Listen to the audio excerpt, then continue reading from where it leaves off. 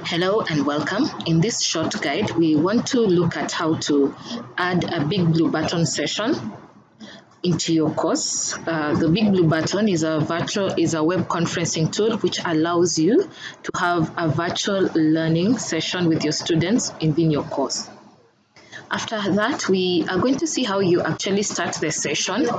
And in starting the session, you will be able to record the session. And after you've recorded the session, you're able to download these particular recordings so that you are able to repurpose it or use it for other reasons. For example, you may edit it, put it in YouTube, and put it as part of your course learning resources.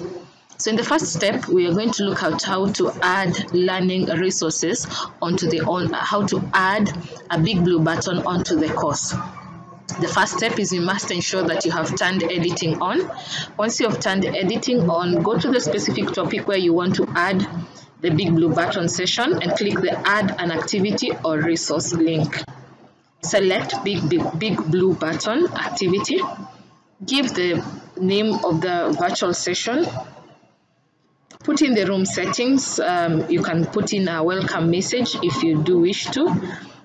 Then make sure that you mark this. The session may be recorded.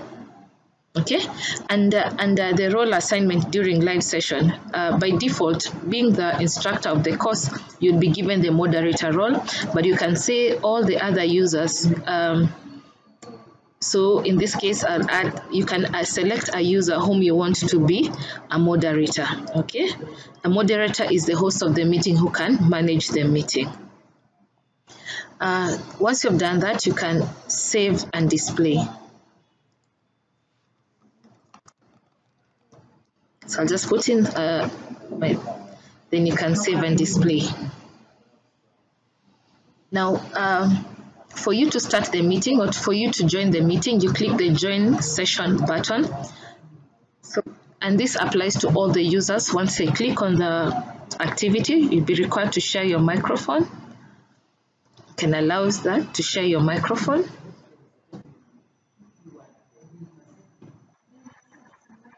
Do a deco test. While in the conference, you will view the participants here, the list of students or participants who are participating in the virtual room.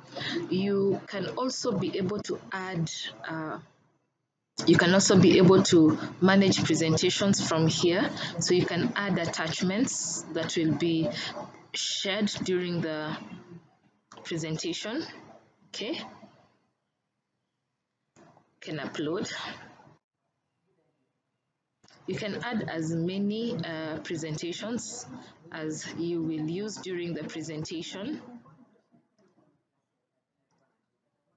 So I've added day 3 presentation and this program for the workshop. So those are my 2 documents that I'll be presenting during the session.